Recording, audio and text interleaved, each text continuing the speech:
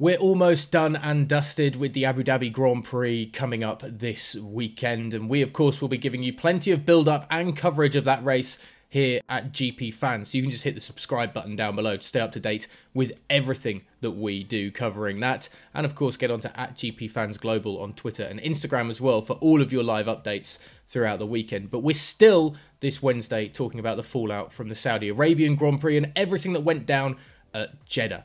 Now, the former drivers are lining up on either Team Lewis or Team Max and having their say with what went on with that infamous collision on lap 38. So let's dive into the all-important news headlines this Wednesday. David Coulthard has hinted that perhaps Lewis Hamilton was to blame for the coming together of the British driver and Max Verstappen at Jeddah last Sunday, as the Dutch driver tried to strategically hand back the lead of the race to his title rival. Verstappen was told to hand the lead of the race back to Hamilton after getting his elbows out and then some in his attempt to defend the position on lap 37 of the Saudi Arabian Grand Prix. But in the confusion and perhaps tactical hijinks that followed, with neither driver wanting to hold the lead just before the all-important DRS line, Hamilton ran into the rear of the Red Bull driver, incredibly only doing minor damage to the front wing of his Mercedes. While Verstappen was eventually handed a time penalty for what the FIA perceived as brake testing his opponent, the former McLaren driver Coulthard saw the incident a little differently, perhaps due to the similarities between that and an incident back in 1998 at a very wet Belgian Grand Prix, when the Scottish driver was asked to allow Michael Schumacher through, only to slow in difficult conditions and have the German driver plough into the back of his rear end and eventually retire from the race. Given my experience in '98 when Michael ran into the back of me in Spa, where I was told I had to let Michael past, I slowed down to allow Michael past and then he ran into the back of me, explained Coulthard, speaking to F1 Nation.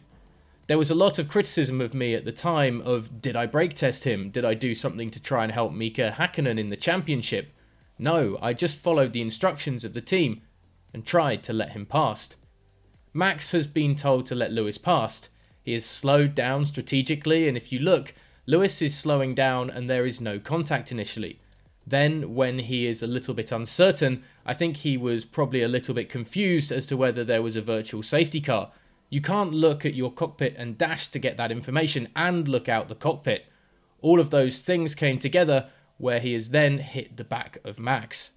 When Max did eventually let Lewis through a few laps later, he was quick to retake the lead of the race again, letting the British driver pass just before the DRS activation line before quickly using DRS to his advantage to fly almost straight back past Lewis Hamilton, although he was ordered once again to give the position back. His use, Max, of allowing Lewis to overtake just before the DRS activation point and then re-overtaking him again and then getting DRS was a brilliant piece of lateral thinking. I think there are a lot of things that would, for me, say that Max deserved to win this Grand Prix. Of course, you can start analysing Lewis's race, and he is still remarkable when it comes to wheel-to-wheel racing. He gets away with, he had contact with Ocon, yet not really that damaged, and he managed to run into the back of Max, and although he damaged his front wing, anyone else would have knocked their entire front wing off. He is incredible at close-quarter racing, and ultimately has come through and won this race. It's interesting that Coulthard says that perhaps Max deserved to win this race when you look at certain moments. Nobody seems to be actually discussing the tyre situation. Max's mediums fell off a cliff. Lewis would have probably had him in those last few laps of the race anyway. But we're all not focusing on that, and let's just focus on the coming together between these two. Martin Brundle was less than complimentary of the young Dutch driver Verstappen, saying that he is saddened by Max's recent conduct on track that continues to see him shrouded in controversy.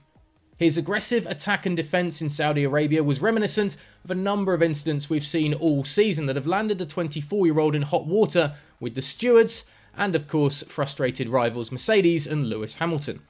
In his column for Sky Sports F1, Brundle said, F1 has a problem in that the design of the racetracks, particularly with regard to the safety runoff areas and the sporting regulations, simply can't contain the way that Verstappen is choosing and needing to go racing at the moment. The FIA's only way to control him is with endless reviews and occasional penalties. He's been playing the game given that, with his points advantage, Hamilton simply can't afford to have an accident with him and lose an opportunity to reduce the points deficit. Even now, despite being absolutely level on points going into the final round, for the first time in F1 since 1974, that remains the case, given that he has a 9-8 race victory tally should there be a countback. Such is Max's car control and cunning, he's sometimes able to pull off the audacious moves and leave a margin of doubt as to whether it's hard racing or simply a professional foul outside of the regulations. And it's those moments, such as the infamous turn 4 in Brazil, which are generating confusion, controversies and inconsistencies. So who is Team Max and who is Team Lewis? Or perhaps everybody just wants to see some hard racing going into this final race of the 2021 season without, as Martin Brundle would put it, any confusion, controversies or inconsistencies. Something that is consistent is McLaren dropping incredible car designs, and once more the British constructor is running a unique livery for the final race of this season. It's the first time a livery has been designed by a woman from the Middle East, and it's part of the Driven by Change campaign that allows creative talent a platform to showcase their work through motorsport. It's another exceptional looking design for the papaya-clad cars, and you should get onto GPFans.com to check it out. We'll of course be looking at that and everything else to do with the Abu Dhabi Grand Prix coming up in the next few days, so hit the subscribe button down below to stay with us for it. And of course, get onto @GPFansGlobal on Instagram and Twitter to stay up to date with all of our live updates there as well.